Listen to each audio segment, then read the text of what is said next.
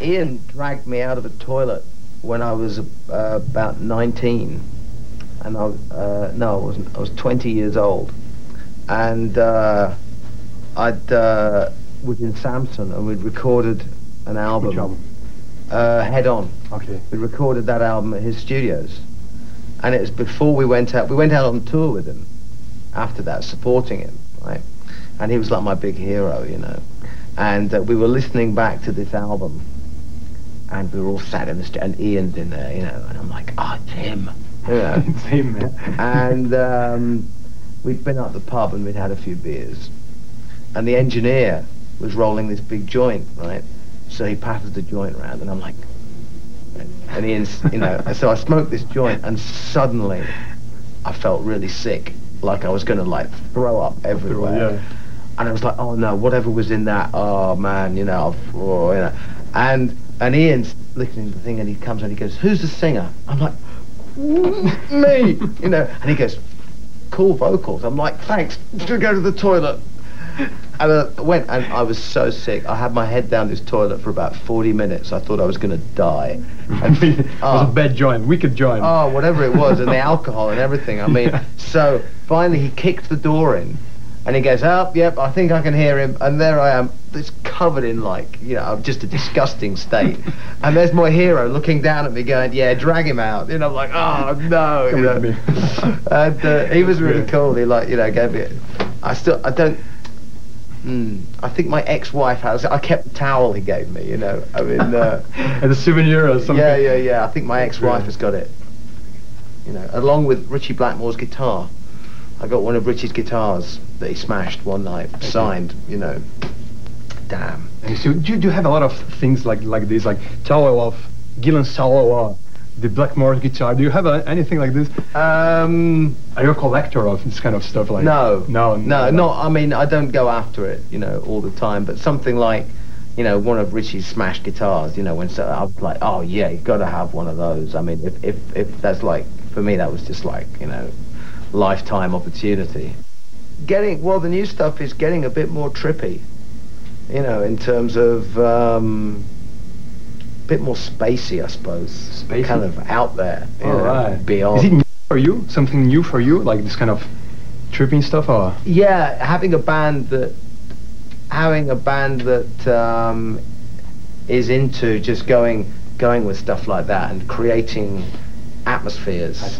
You know, not being scared that you know the audience is going to sort of go, it's been 3 minutes and we haven't had a song that goes, you know, they're just totally cool because they're just like, yeah, well, we like listening to this stuff. And did you feel that this kind of thing with the Maiden crowd, like they were waiting always for a heavy song, and sometimes they're not in the mood to play. With Maiden, it was different because Maiden has had, still does, you know, such a defined style. Okay. You know, there's the way that Maiden works in terms of atmospherics and things like that is Formula, like yeah, pattern. it's fixed. Okay. You know, and that's just the way that the band is, because you know the players are like that. Steve likes to have, you know, the drums and everything arranged like every drum fill, you know, you know, goes absolutely, you know, with the bass guitar and everything, and it's completely and this kind fixed. of lack of groove that you were missing, like. It's not a lack of groove; it's a different kind of groove. You know, with Maiden, we always it was interesting. If you put me and Steve next door to each other, and we said, you know, what do you like about heavy music? He'd say it's really aggressive, and that's why he likes it. I'd say it's really intense. Okay, different things. And it's just, you know. And when we were together, we tried to do the same kind of thing. I'd try and be like kind of intense about it, and you know, he's like the soccer player, just like you know, put it, you know, and that's his that's the way he thinks, which is cool, you know, because a lot of people like it, and that's all right. And the way I thought was, bang, and when we were together, we spilt coffee everywhere. What we did in Maiden was a great mixture of, of that style and everything else, you know. I think the balance probably tipped more in favour of like the whole the aggressive kind of thing with when Nico came. Okay. You know, because the groove, the drumming groove changed. Clive had more of a not laid back, but had was more of a almost like an Ian Pace kind of drummer, you know. He was a great drummer. Yeah. Well, Clive was. I really missed him when when he left. I was kind of wow, and some of the songs changed. I mean, Number of the Beast songs that we played on that tour, they changed. I mean, with Nico, The Prisoner has never sounded. Yeah. Well, that was my moment of glory. That intro. That was Clive was out of the room, and we needed somebody to play the drums to the intro, and I wrote the intro, the bit, dum back, dum back. That's why the tom-tom fill is boom boom boom boom boom boom, because I couldn't do anything else. And then when he came in, I said, "Wow, could you do something cool like on the bass drum?" Because I said, "Because you can do that and I can't." Esse foi o grande Mr. Bruce Dickinson, todo o meu respeito do mundo por ele.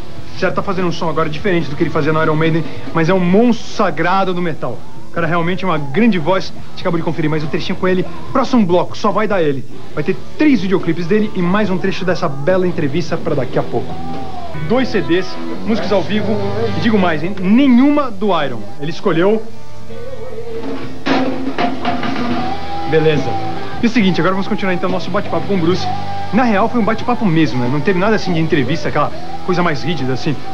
Bruce, o que você achou das mulheres brasileiras? Nada disso, foi bate-papo mesmo, contou um monte, vai continuar contando agora. Ao final desse bloco, dessa entrevistinha, ele vai escolher um videoclipe. E aí na sequência tem mais 2 do Bruce. É só aguardar, confira agora Mr. Bruce Dickinson. What about this new band? Like, it's still Bruce Dickinson. Would you like to change the name? Oh yeah, and put a name of a band. I'd like Bruce Dickinson to slowly shrink in little letters, you know.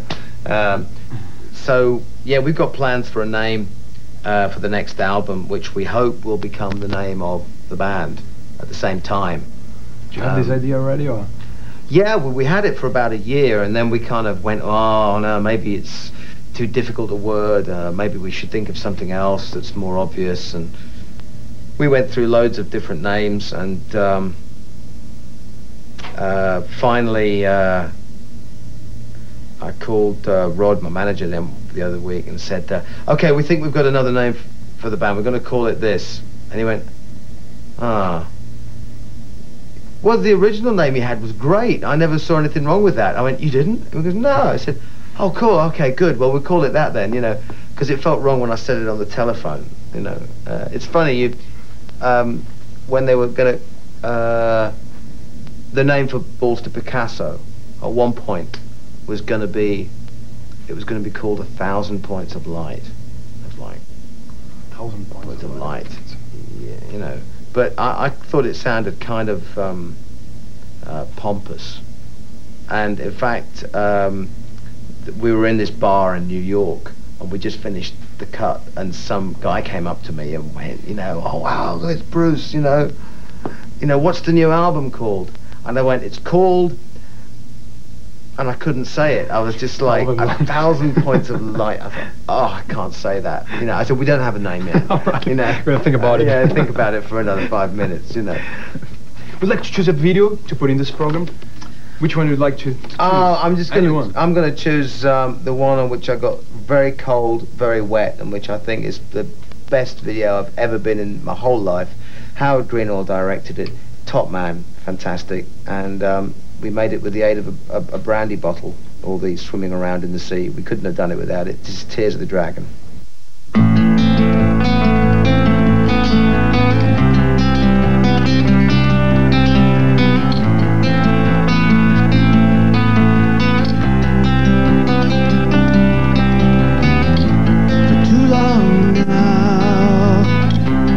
There were secrets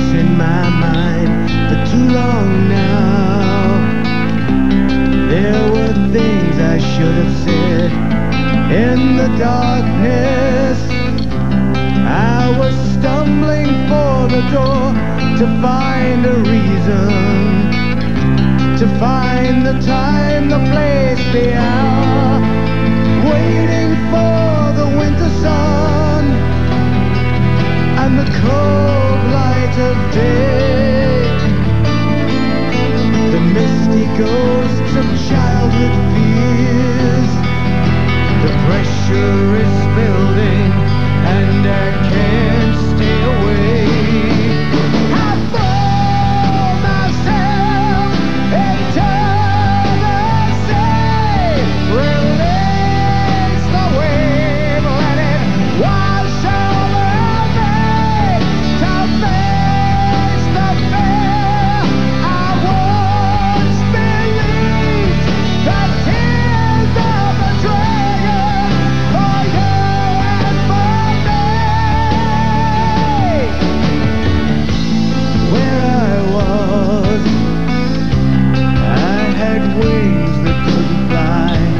Where I was, I had tears I couldn't cry.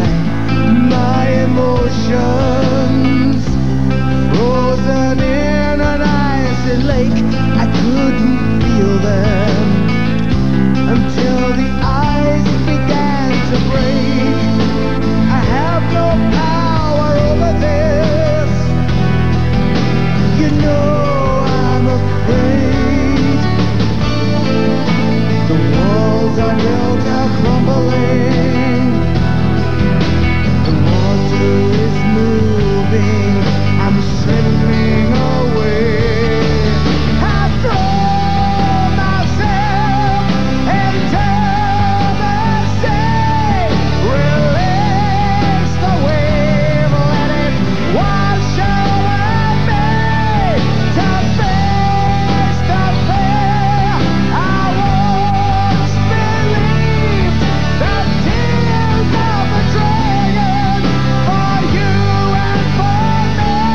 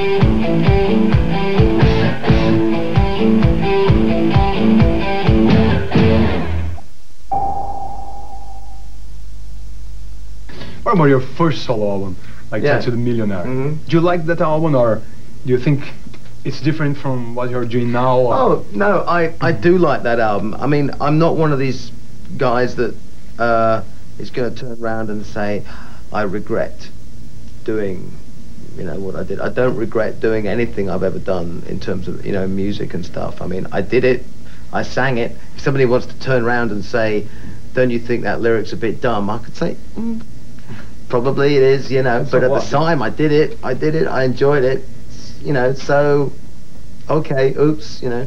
Some of the stuff I used to wear on stage, you know, some of the trousers, boy, are they dumb, you know, I mean, but I did it, you know, I take full responsibility. So, yeah, Tattooed Millionaire was just a product of a summer holiday. Esse foi Mr. Bruce Dickinson, então, comentando sobre seu primeiro trabalho solo, Tattooed Millionaire, na época que ele ainda estava no Iron Maiden, nem pensava em sair, certo?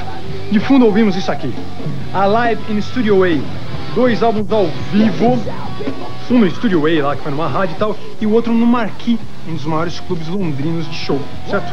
Então foi aí, a entrevista com Bruce Dickinson foi na verdade um belo bate-papo, cara muito figura, gente boa e tem todo o respeito do mundo, e além do mais tivemos aí estreias de Corrosion of Conformity e também de Madball.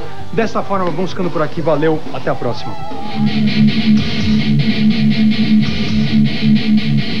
Astra!